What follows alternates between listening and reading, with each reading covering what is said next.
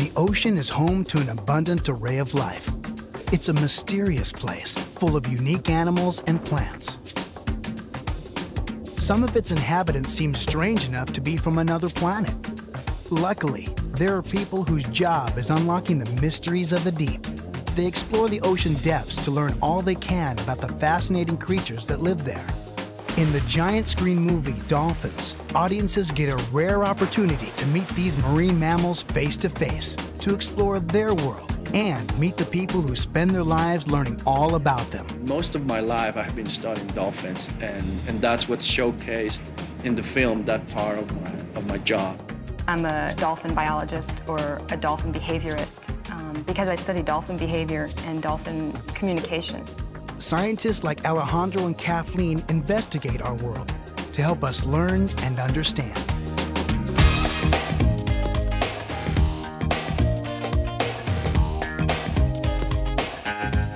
I think a scientist collects pieces of information and then to tell us a story. It's someone who likes to investigate and put together a puzzle piece and take all those pieces and get the whole picture. We have to find possible solutions to be able to tell the story, just like a detective. So I like to see myself as a detective. Marine biology is the study of organisms in the ocean. It's the study of animals and plants that live in the sea. My specialty is that I study how dolphins communicate with one another, dolphin-to-dolphin communication. I want to study how they interact and how they behave with one another, what's acceptable manners between dolphins. My job has many different facets. I go out and I gather data. I study dolphins in the wild, which means I'm on a boat a lot of times when I'm gathering my data. I'm underwater with the dolphins. I swim with the dolphins to gather their vocalizations and behavior. But I also spend a lot of time analyzing the data. For every hour of data that I gather, for every hour of video that I record, there's about 10 to 15 hours of analysis time. And that includes watching the behavior, identifying the dolphins, digitizing the sounds on the computer. There's field work and there's lab work. I became interested in marine sciences when I was a little kid, when I was just a teeny boy. We used to go to the ocean a lot when we were kids for summer, for vacation, and just got me started. That combination of animals and the ocean just was it for me, and I was just a toddler. I remember having a love of the ocean at an early age and loving animals. But I didn't know until college that I could actually find a career in both working with animals and the ocean. You know, when I was a kid, I always loved animals. And since then, I realized I want to be a doctor. I mean, it was really a childhood dream. I want to learn how animals behave and why they do the things they do. And to do that, it seems that I have to be a doctor, so darn, I'll be a doctor. The first thing I remember is watching dolphins from a boat. That's, as I recall, my first experience with marine life. I was amazed, and I've always been amazed about dolphins. I just find it wonderful that they just come up to breathe and surface and do their thing. Whether they come to the boat or whether they'll leap or do other things, that's secondary. To me, just watching them come out is just amazing. I just will always remember the first time I saw a dolphin underwater in the wild. It's flashing through my eyes now. I can remember seeing the animal approach me. Just seeing that animal swim through the water was just an amazing experience. Well, my first job that I consider was when I was a volunteer intern. It was my first experience doing this work. And then after that, I assisted other graduate students at the Mystic Marine Life Aquarium by helping observe the belugas there or observing the dolphins and collecting poop for a study for a graduate student that was doing that. I had to stand up on the deck and we were wired with radios and I had this long pole with this little net, this like tiny little net on it, and she'd tell me when they pooped and we'd take the net and I'd have to collect it. I'd say the pooper scooper job was you know, lowest level you could go, but it was fun. You know, my first job as a scientist was working with gray whales. That's what I have such a major soft crush on gray whales. And I was a research assistant. We were studying the migration patterns of gray whales. It was fun. I really enjoyed it.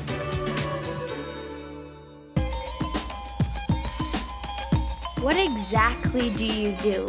Do you go out every day and go on a boat and go look at dolphins, or do you study them on a computer or something? Because of my work, yes, I go out in a boat.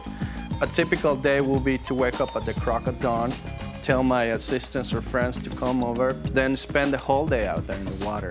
And then we come back at sunset, then you go back into the lab or into an office. When I was in the Bahamas, I lived on the boat. So 6 months out of the year, I was on the boat every day.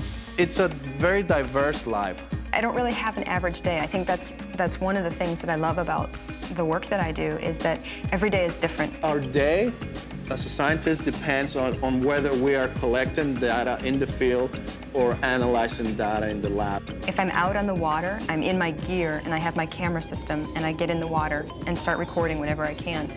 One thing that I find fascinating about being a scientist is that you get to wear many hats. So I need to know to learn how to camp. I have to pitch a tent. I need to know how to drive a boat. I need to learn how to navigate in the ocean. I need to know how to fix a boat. I need to learn about the nature around me. I mean, I need to know whether I'm going to a dangerous place as far as if there are poisonous animals. Can I eat this plant? That I find fascinating. I think the steps to becoming a marine biologist are similar to the steps to becoming any kind of a scientist. You should have a strong background in some of the basic sciences. Do you have to be good at math? Well, it helps. I didn't really like math the first time I took it. In fact, I hated geometry. Just wait till you get to that point. It's really good to do some volunteer work at a local pet shelter, with a veterinary clinic. You can go out into your backyard and watch an animal and take notes on what the animal is doing. You can do that on your own dog, you can do that on birds that you see. The best time, in my opinion, to do that is when you're, a student. There's so many different opportunities for work in this area. You can volunteer at a local aquarium, maybe become an aquarist. What does an aquarist do? I mean, what is that position here at the aquarium? Well, basically our function here is to take care of the animals. So we usually get here before opening, we set up all of the exhibits to make sure they're all really nice and clean. The job I have here as an aquarist really involves a lot of physical work and not necessarily a lot of math or physics. We can do feedings at various exhibits. We can go collecting. Maybe we need to go diving or tide pooling or out to collect plankton using a plankton net. Keep busy. You can go for a veterinary technician job. There are animal caregivers. A lot of jobs like that require a lot of hands-on experience. There are tons of jobs working with marine life without having to be a scientist. There's people that need to train animals. There's people that need to take care of the animals. You can be a naturalist and take people into excursions or expeditions, and you just have a blast of a time. The really neat thing for marine science is that there are many aspects you can go into. It really depends on where your interests lie and what you want to do. So how can a little kid become a marine biologist?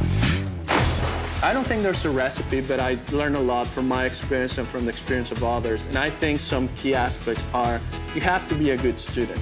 You have to have discipline, and you have to like to learn. And just remember that there's always an opening. There's always a silver lining. Both of my parents have been exceptionally supportive. And not just my parents, my sisters and my grandparents. My dad has always said, listen, you have to put a roof over your head and you have to put food on your table, but you have to love what you do as well. And if you can't be happy with what you do every day, then you shouldn't do it. I feel very lucky to have that. My family has always been supportive of me, and I think that has partly to do with Mexican culture.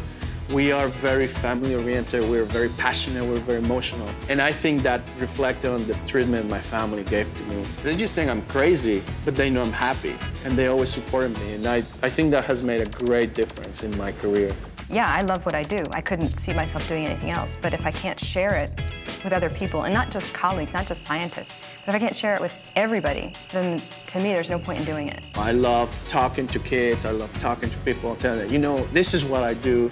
This is what I find fascinating about nature, and I hope you can see it why I like it that way. And hopefully you like it too, but even if you don't, at least you go, wow, this guy's nuts. But hey, he's happy doing what he does. I think anybody can get started in marine sciences. I would just say, find the ways that you can get the support to do it. Find the people who are willing to be there to talk to you and support you through what you do. And don't listen to the naysayers, because you can do what you set your mind to. And I'm a firm believer in that. How long do you train to become a dolphin scientist? 4 years of college and then 6 years of graduate school. So besides going up to high school, which is 12 years, it was 10 extra years. What sort of things do you get to do when you're a dolphin scientist? What I like to do is to snorkel and just go out there and explore little things and this rock and the fish and all those things.